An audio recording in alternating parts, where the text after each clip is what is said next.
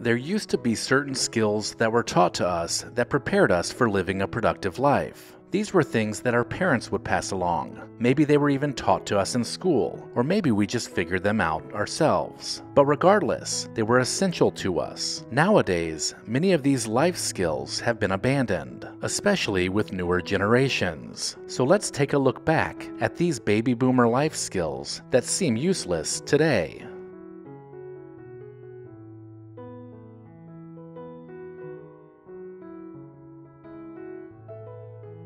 Who among us doesn't remember the days when we had to memorize phone numbers? It certainly tested our memory, keeping track of our home phone number, friends' numbers, and select family members. Knowing these by heart was a necessity, especially when it came to making any phone call, and most importantly, if you were stranded by a payphone. It's hard to believe that we once kept all of these numbers stored right in our head, while all the other important phone numbers were written down on a list somewhere by the telephone.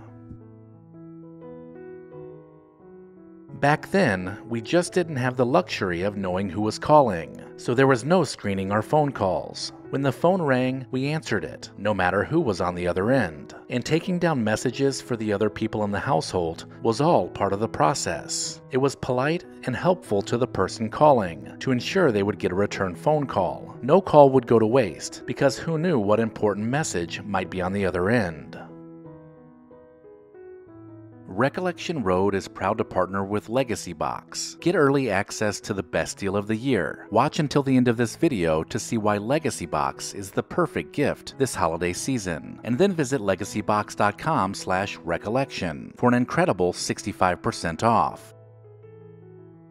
GPS and digital maps may have made our lives easier, but let's not forget the satisfaction of unfolding a paper map and plotting a course to somewhere new.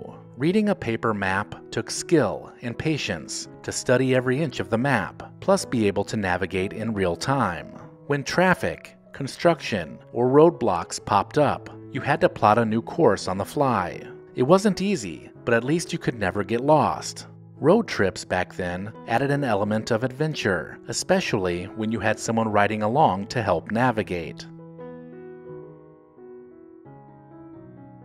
Sewing used to be a practical skill that was taught both at home and at school. Prior to mass-produced clothing available at every turn, many women would make their own clothes by using patterns and a trusty sewing machine. The sewing machine used to be a very important household device, and it got plenty of use over the years, and then it was probably passed down to you. Mending clothes, altering them, or even sewing your own shirts and trousers was a reflection of how we used to be much more self-sufficient. Not to mention, it saved a lot of money. Cursive writing, with its elegant swirls and loops, was a hallmark of our generation. It's a style that added a personal touch to both letters and documents, and was seen as a much quicker method for writing things down. The art of writing in cursive was something we grew up doing, first by seeing our parents write, and then officially learning how to do it in the early years of elementary school. Not only did it improve our fine motor skills, but it just looked more graceful, and seemed to carry with it a bit more of your own personality, which is something that text messaging just doesn't convey. Remember your first car? Learning to drive was a rite of passage as a teenager, and many of us learned to drive using a manual transmission. Some cars had a 3-on-the-tree column shift, while others had a stick shift with 4 on the floor. Driving back then required both feet and both hands, plus the wherewithal to know when to change gears. While automatic cars have become the norm, knowing how to drive a stick shift was a valuable skill and a true connection to the driving experience. Balancing your checkbook was taught to us because it was the foundation for financial responsibility. Our income and all of our expenses were reviewed at least once a month to keep things accurate. This skill taught us the value of money and helped us to live within our means, which is something missing in today's world. With credit and debit cards making spending easier and easier, many young people nowadays lack the fundamental financial literacy of balancing a simple checking account.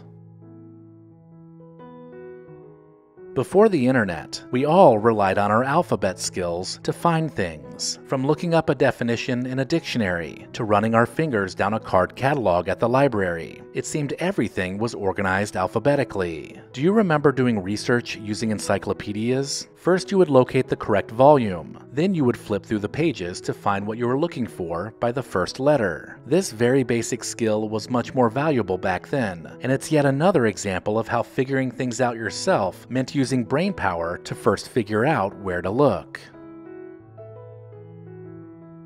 The art of writing letters was a communication skill that dominated for centuries. Handwritten letters were the only way to communicate long distances before the advent of the telephone. Not to mention, it taught us patience. Letter writing was common throughout the 20th century, and it carried with it our own personal touch, showing that we cared enough to sit down and craft a message specifically for the recipient. These letters often created lasting memories that became keepsakes for some and simply strengthened connections between people.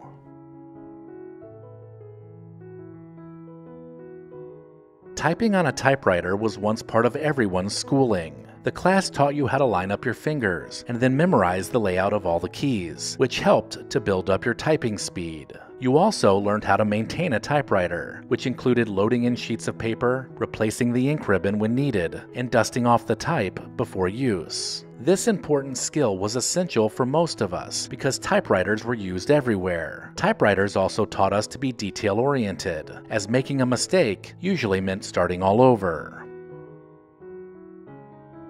In most homes of the past, there could be found a set of dishes that were only used on special occasions. The fine china would be displayed in a china cabinet year-round, right up until that very special holiday dinner or party, where the dishware transformed the ordinary meal into a memorable event. These dishes were usually passed down through the generations, but storing them and the tradition of using them on a regular basis is something that you very seldom see today.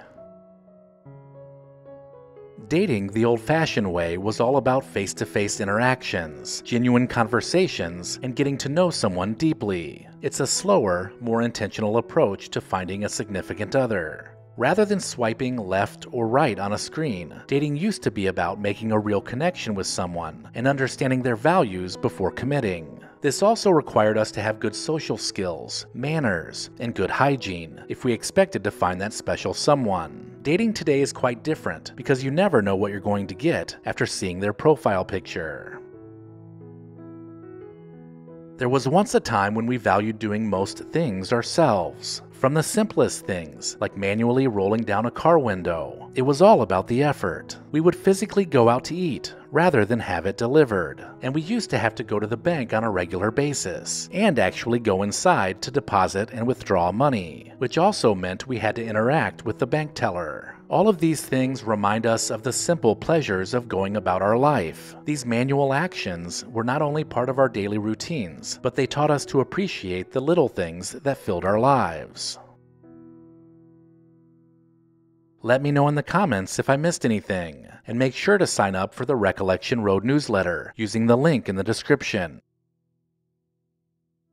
Recollection Road and Legacy Box both believe it's important to preserve the past. If you've been looking for that perfect gift, look no further than Legacy Box. We all have a box of treasured home movies and photos tucked away somewhere, so why not bring them back to life like I did, using Legacy Box? Now we can relive those memories as a family every time we get together. The process is a simple and safe solution for converting your home movies and photos to thumb drive or the cloud. Just send in your Legacy Box filled with old VHS and camcorder tapes, film reels, and pictures, and get back digital copies that can be easily enjoyed, shared, and kept organized. It's really that easy. Legacy Box is trusted by over 1 million people, and it's all done right here in the USA. Give your loved ones the perfect gift this holiday season. Go to legacybox.com/recollection to get an exclusive 65% off. Take advantage of their best deal of the year and send in your memories when you're ready. Go to legacybox.com/recollection to save 65% while supplies last. If you enjoyed this video, consider watching the other videos in this series. While you're at it, hit subscribe and share Recollection Road with someone you know. As always, thank you so much for watching.